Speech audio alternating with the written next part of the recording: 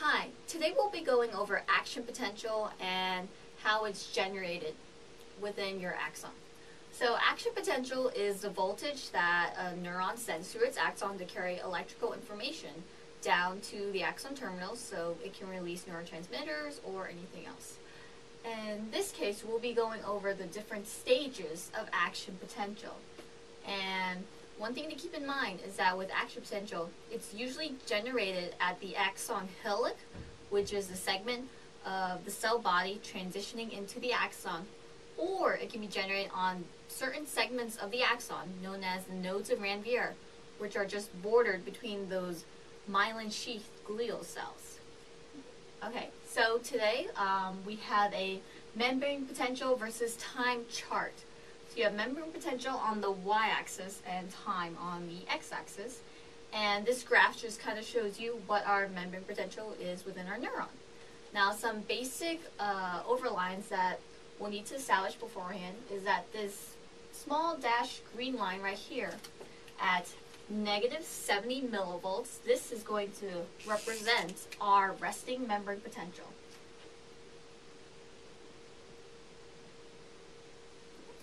So some professors and textbooks differ if it's negative 70, sometimes they'll say negative 65, but generally it's going to be a negative number.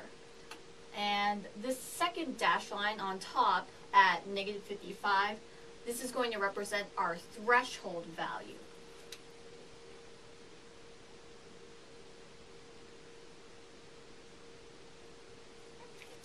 Okay, and threshold value is the value that our cell neuron needs to attain to generate an action potential. So it's negative 55 in this example, but once again it could be a little bit higher or a little bit lower depending on the textbook or neuron. Okay, so now we'll be going over the different stages of how you generate an action potential. And we'll be reviewing over those different membrane channels and pores that we talked about in the last video. So stage 1, you have your membrane potential at resting, negative 70. And this is known as resting membrane potential.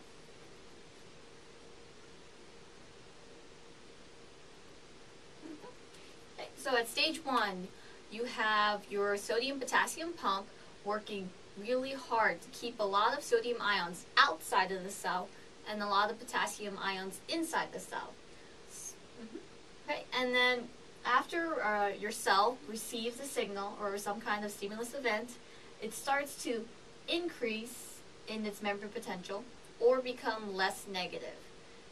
Now in this stage right here, as your membrane potential is increasing, it is in a sense becoming depolarized or less negative. So stage 2 is known as depolarization.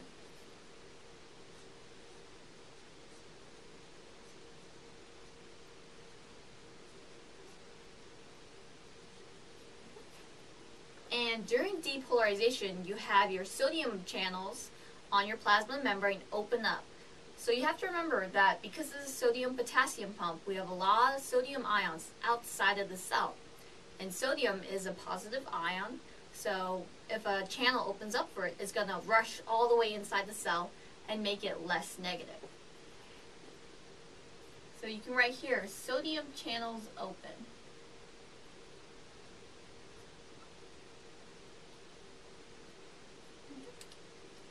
So your membrane potential in the neuron, it increases steadily, and then it hits threshold value. So threshold, like we mentioned before, is the minimum membrane potential value your neuron needs to achieve to have an action potential. Once it hits threshold, an action potential will occur no matter how much stimulus you have. So in this case, when it comes to neurons and action potentials, they are known as all or none events.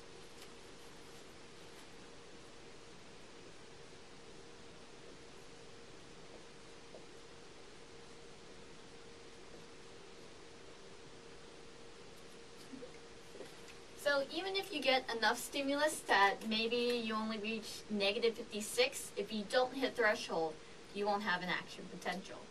And no matter, like, maybe you had enough stimulus to go a little bit above threshold, you still generate the same action potential, even if it only, compared to an action potential that only hit negative 55.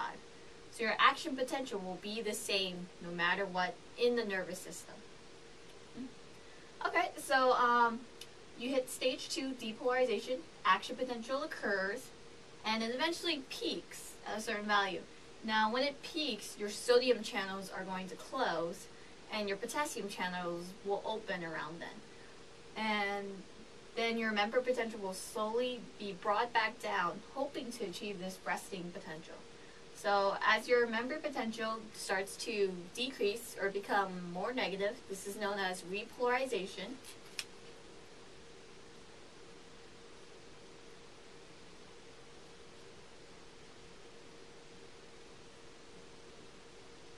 And you can associate repolarization with your potassium channels opening.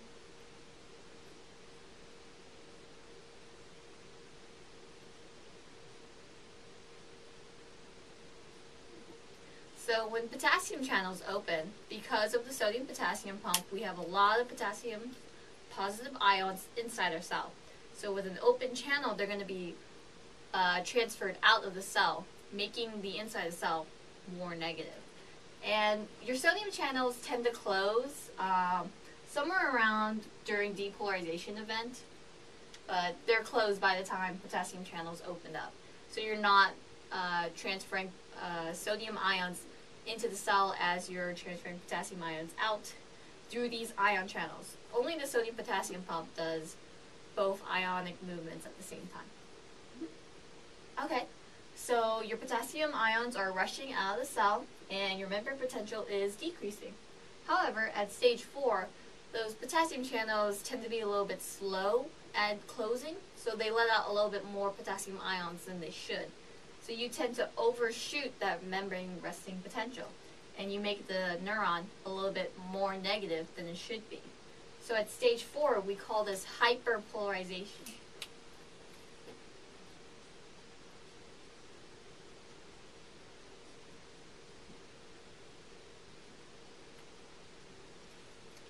So at stage 4, your potassium channels have closed, but you need your sodium-potassium pump to re-achieve that ideal resting membrane potential at negative 70.